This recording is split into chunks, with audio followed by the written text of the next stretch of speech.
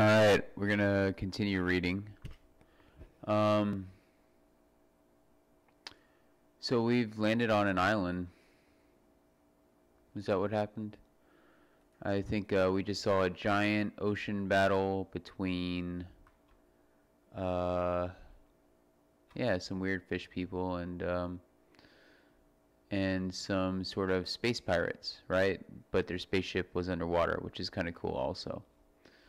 And we've washed up on our shore. And these people, these island people, they say, "You're not a Durkon." One of them calls out, "It's not a Durkon." Another says, "A Durkon would have killed a child as soon as it got its hands on it." Right, like a child ran out to us. I'm trying to get to Cabron, you tell them. Skipping ahead, perhaps the king of Celeria on the island of Potkos would know where to find the Cabron, one of them says, or the sorceress Zorna on Zondas, suggests another. So to continue on, if we go to Zondas, that's on page 10. If we go to Potkos, that's to turn to page 30. And I'm going to tell you, if you go to Potkos, that's a dead angle, that's a dead end, because you'll just end up getting captured again. And we've already, I think I've been down this pathway twice now, so I don't want to go through it a third time. But yeah, you get captured and by the Barakas, and you go back to the Baraka city on page 13, and you know the combination lock for that thing already. So we're just not going to go down this pathway again, right? I'm going to go to page 10 instead. So we're going to go to page 10. And we're going to see what's up with this sorceress. Here it is. In time, you find yourself swimming through a forest of coral. Wait, what? I feel like I've already been through the coral before. Yeah. I'm gonna have the reader, the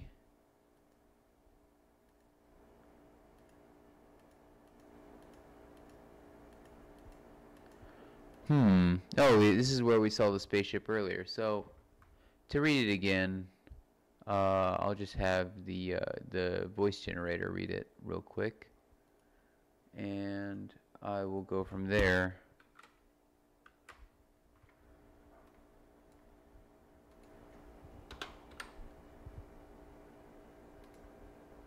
In time you find yourself swimming through a forest of coral. You move through the tall, multicolored pillars, followed by thousands of small fish that regard you with curiosity. After a while, you see open water ahead. But at the sight of an enormous shape heading your way, you stop and peer around one of the pillars at the very edge of the forest. A giant spaceship is cruising under the water. You've seen similar types of amphibious craft on your diplomatic missions to foreign galaxies. A spaceship could get you out of Celeria and even off Tenopia itself. But then you hear a voice warning you. Lieutenant S.A. Pelifon sending out a long-range message, please telling you to beware of Durkons. Okay, so these are the Durkons and they're space pirates. So if you swim to page 84, we'll be stuck cleaning barnacles or something like that again. But if you swim along the border of the coral just out of sight, turn to page 73. So this is going to be a new pathway if we go to page 73.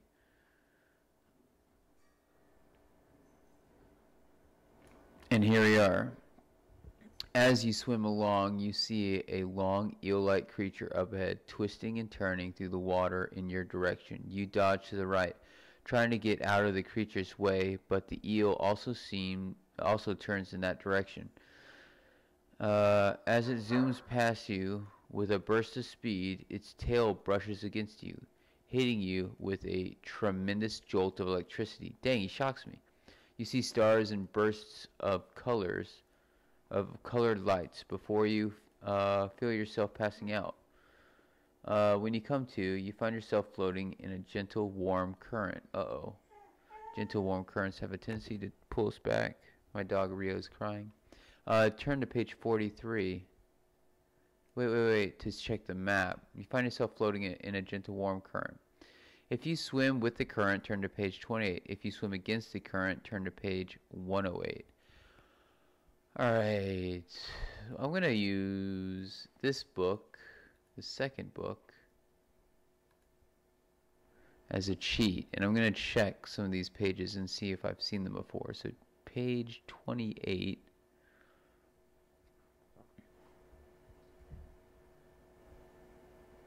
Is new. We have not been to this page before. Okay. You swim as fast as you can. Then a voice comes into your mind. You're not sure, but you feel the speaker is somewhere in front of you. Hurry, the voice says. The Barakas are after you. You look behind and see a row of Barakas heading in your direction. Up ahead, a large white shape rests on the sea bottom. As you get closer, you see it's a giant clam, and it's open. A voice in your mind says, "Get inside the clam. The Barakas are gaining on you fast. You have to make a quick decision." Well, we're not going back to page 13 and being captured again. So let's turn to page 32 and see what's inside this giant clam. You jump inside the clam, and it snaps shut just as the Barakas are about to get you. You can hear the dull thuds as they bang angrily, on the outside of the clam. I have not been to the giant clam before. This is the first time I've been to the giant clam, so I'm just going to keep reading. It's completely dark inside the clam. Cautiously, you feel your way around. There seems to be plenty of room. The inside walls are smooth and glass-like. Maybe if I zoomed in a little bit, I'd have an easier time reading. There we go. Are smooth and glass-like, except for one side that is soft and mushy. Oh man, we can go way in. As you touch the soft part, you hear a sound like laughter in your mind. Then something says, "Oh, please don't do that. I'm so ticklish." You pull your hand back. "Sorry about that," you think. "Apology accepted," says the voice in your head. "If you wait here a while, the Barakas will go away. They are easily bored. Now me, I'm never bored." "Really," you think? "But what can you do that's interesting? You have to stay in the same place all the time." "True," says the clam, "but my mind travels all over Solaria, sometimes even out of it." Then you must know some way of actually getting out of Solaria and getting to Cabron, you say. Go to the next page. Oh man, bad mouse. "I do," says the clam. "If you can get through the giant snakes, you'll be almost there." Okay, so just past the giant snakes. We should remember that. That's all I'll tell you now. That's all I'll tell you now. If you come back and visit me again sometime, I may tell you more. Oh, great. Now I have to come back and ask you again.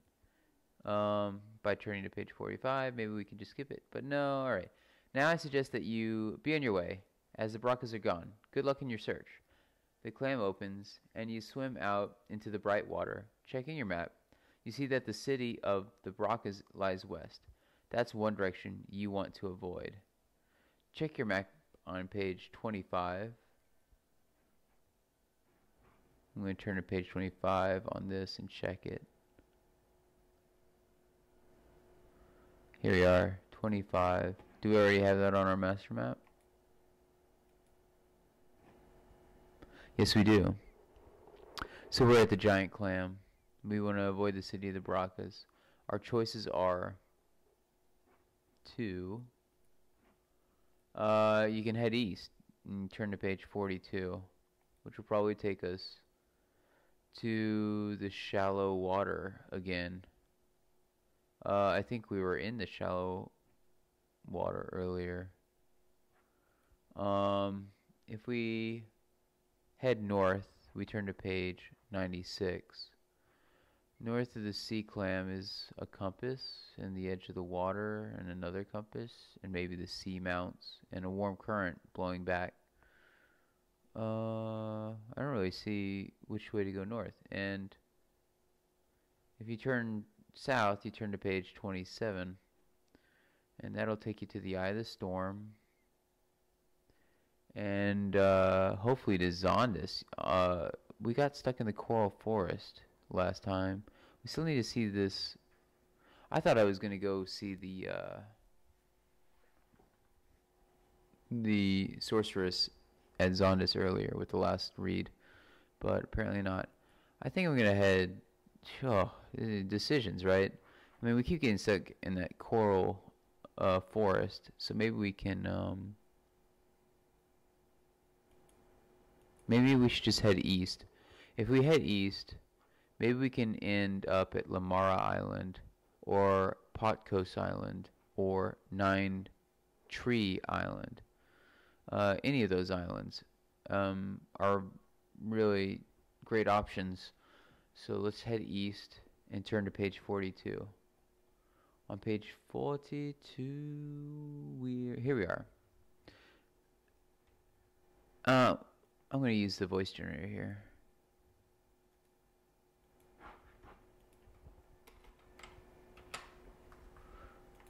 Hey Flat, you swim along, the whaler keeps getting brighter and brighter, lane places. Alright, that just annoyed me. But it's as you swim along, the water keeps getting bright. Oh wow, there's just so many misread characters in this. So I'm just going to read it. As you swim along, the water keeps getting brighter and brighter. In places, orange shafts of sunlight shoot down through the clear water. Soon your head breaks the surface of the water. The sea itself is relatively calm. You ride up and down on the long swells. All around you are banks of dark clouds, but directly overhead, the huge orange sun of Tenopia hangs in a clear sky. You are in the eye of the great storm that rages over Celeria. Far off on the horizon is what looks like an island, although at this distance you can't be sure. You swim toward it. As you get closer, you see a small village on the shore. The islanders are running back and forth on the beach, and they are all carrying spears and pointing them in your direction. I mean, this is the island we were just on. You can take a chance to go to the island again and get bad directions and be left on a couple of loops. Or you can, you go on a loop, but you go to the clam twice and you'll get more information from them. But I'm going to try and just keep going east. Like, I feel like we just need to keep going east. Just keep swimming, and go to page 47 real quick and see if we get trapped again. You swim around the island and keep going. After what seems like a long time, you see a huge shape heading towards you. It's a ship. Shit. Alright, so I'm going to cheat and see if either of these paths take us backwards real quick. Just by checking page 84 real quick.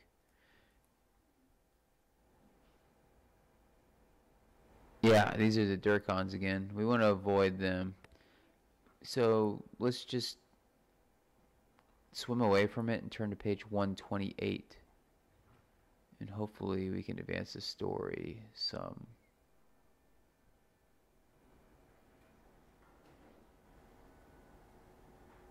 And then, if you saw the spaceship that enslaved you once already, you would probably swim away from it. 128 is really far into the book. It's at the end, actually. Oh, shit. That's a scary picture. That looks like a Loch Ness monster eating me alive. So, okay. As you are swimming along, something grabs you from behind. For a few terrible seconds, you think it's a baraka. But then, whatever it is lifts you high out of the water. You struggle to look back. And what you see is a long neck extending back into the water. It's a sea monster. And you're in its mouth. Suddenly, it lets you drop. You do a 30-foot dive back into the water and plunge into a forest of seaweed. Then the head of the monster is back down beside you. Its terrible jaws open and gobble you up in one bite. Quickly, you uproot a bunch of seaweed and stuff it into the monster's mouth. While the beast is preoccupied, you swim off as fast as you can, and you don't stop until you are a safe distance away. Oh, that's scary. If you continue swimming underwater, turn to page 73. If you head up to the surface of the water, turn to page 118. Okay. Let's do a check on 118 real quick and see if it's a safe passageway. Yeah. Bum bum bum.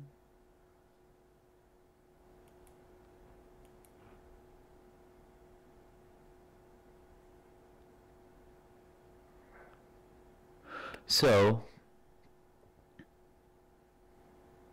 yeah, we can read here.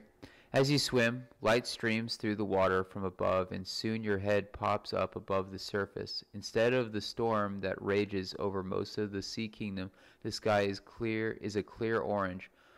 Tall banks of reddish and pink clouds tower on the horizon in every direction. The surface of the sea is smooth, almost like a mirror, with only very gentle swells lifting you up and down. Up ahead is a small island with a grove of 9 trees arranged in a circle.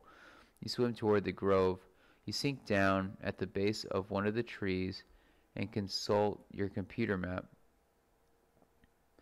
You are within the eye of the great storm that rages over the Solarian Sea.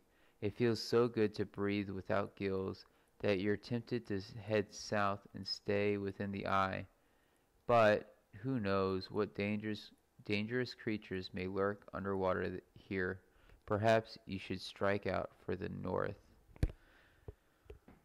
Alright, so let's look at the map again on page 43. But basically it should be this map. We're on the 9-tree island. And we have the option of going south toward the Potcoast Island, which usually gets you stuck by the barraccas, but maybe not. You can swim north, which goes to page 115. Let's check page 96 with this other book I've got open. Page... very close. 96. Oh, this is a new page. Let's just continue reading here. As you swim along, you are suddenly surrounded by hominids in black diving suits and helmets.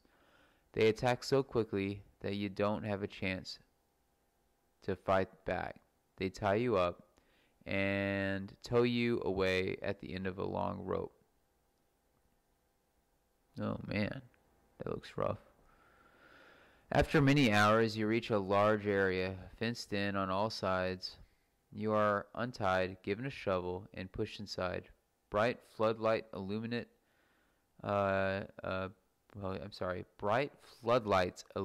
the sea bottom here. Dozens of sea creatures, even some barraccas, are digging in the seabed. One of the other captive creatures is a pelican, who informs you that you've been captured by the greedy race of cracks. As you listen to the pelican's voice in your mind, an aquatic mammal of a species that you haven't seen before swims over to you and hovers close by. With its snout, it points to a corner of the enclosure. Turn to page 107. Well, this is kind of interesting.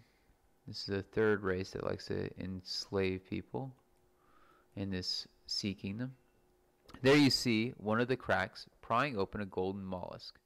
A large gold-colored pearl falls out, dropping slowly to the sand. The crack scoops it up, puts it in a sack, and begins to swim in your direction. You get the message. You'd better start digging, but you are already planning your escape. Whenever you have a chance, you demonstrate your plan to the others. When you start tossing up sand into the water, everyone will do the same.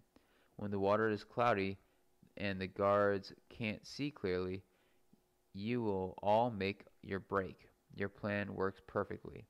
the outer gate is open, and you all swim to freedom. You now get a new map on page 125. So let's go ahead and update our main map. Page 125 is, yes, here we are in the northeastern part of this kingdom that we can now add to our master map. Control V. Bum, bum, bum.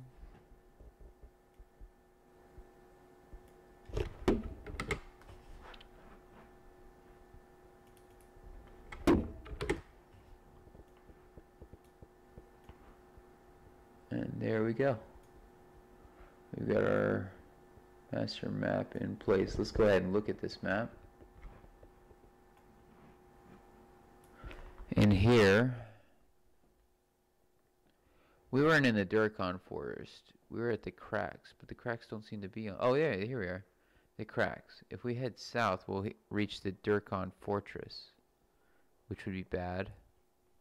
That's where we were cleaning barnacles, I think. But we're at the edge of the Great Storm, so we don't really have any other directions to go. We could go to the Toon Cape. Yeah, let's see what our choices are. Okay. Check the map on page 125. If you go west, you turn to page 115. If you go north, go on to the next page. Well, I mean, I can check the next page and see.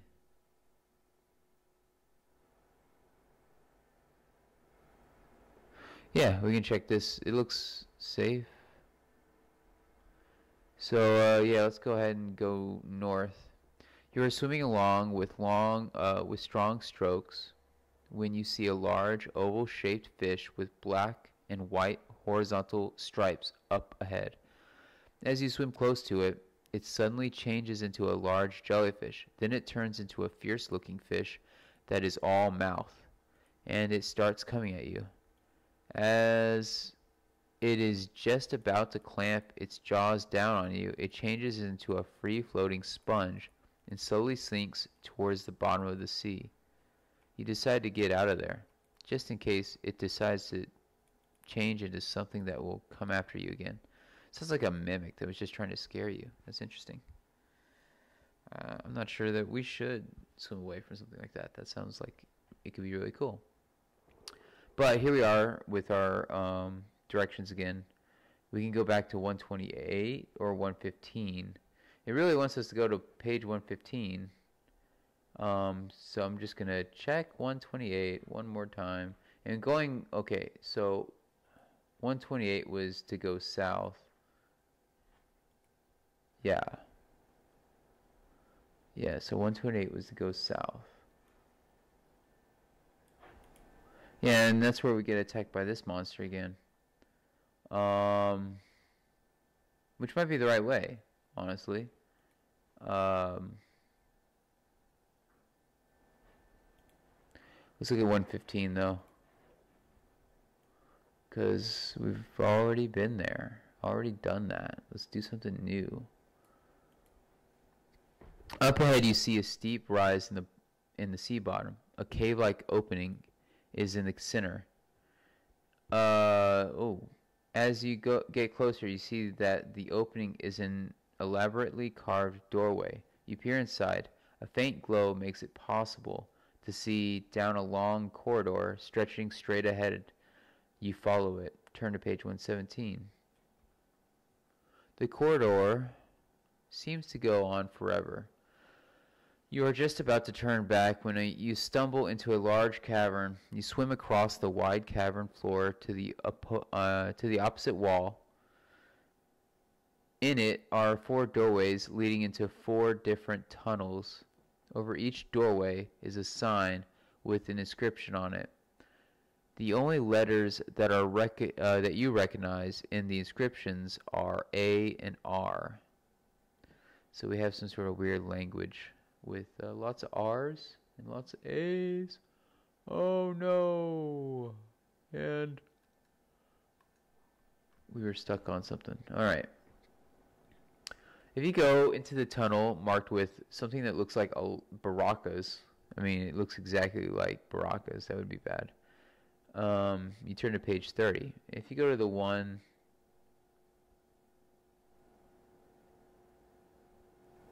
that looks like it spells cracks, you go to page 96, which would also be bad. If you go to the one that's spelled, what is that? All right, using Barack. Oh, so there's a new character in this one we just don't understand. There's two new characters in this one that we don't know, but there's an R in the middle.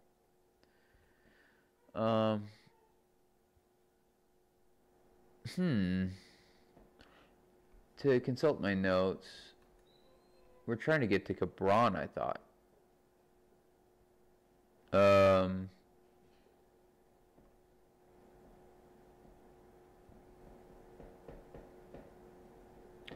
So if it was Cabron, none of these goes to Cabron. But this is something ARA. What could that be? What could those letters be?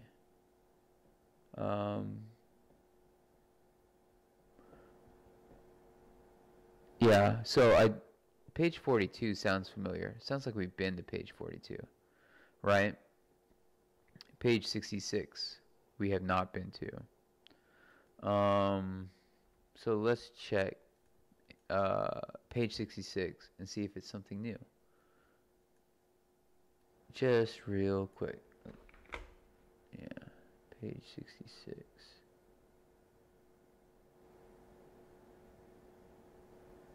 Here we are.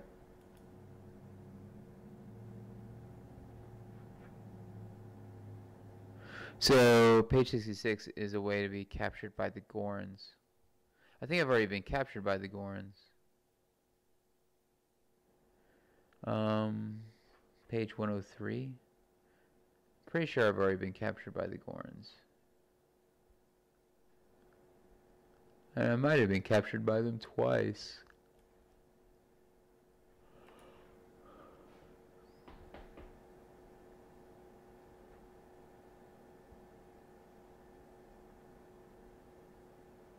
I haven't been captured by the Gorons twice, so I'm just going to continue here.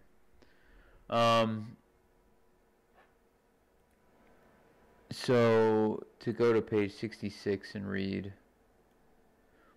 from the beginning, sorry. On page 66, suddenly a pair of lights is right in front of you. They blind you for a moment as several pairs of hands roughly grab hold of you.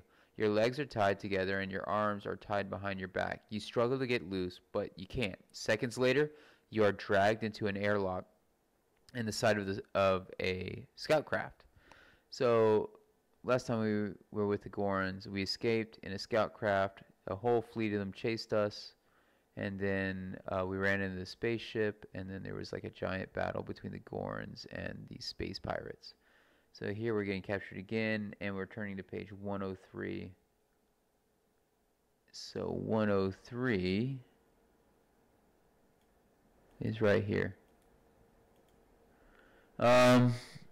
Yeah, so one of the Gorons is looking down at you. Didn't we catch one of these creatures before, he says. Think this could be the same one? I doubt it, says the second one. They probably all look alike. Treacherous creatures, though. We'd better kill this one, or throw it back. Let's dump it, but leave it tied up, says the first Goron.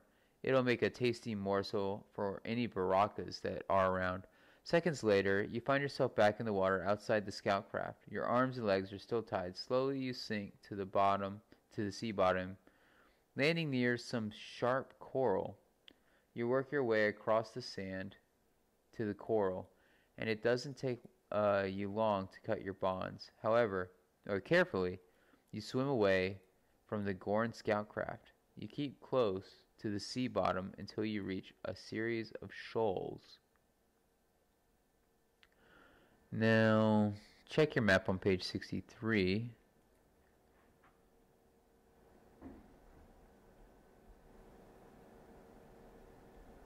Yeah, check your map on page 63.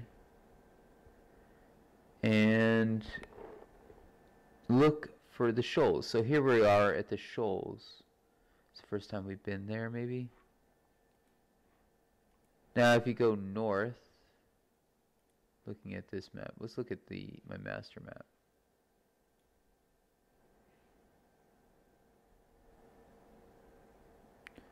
Well, oh, wow, we're way back here. Yeah, we're just kind of bouncing around in this map. All right. So, I'm glad they actually wrote shoals in there.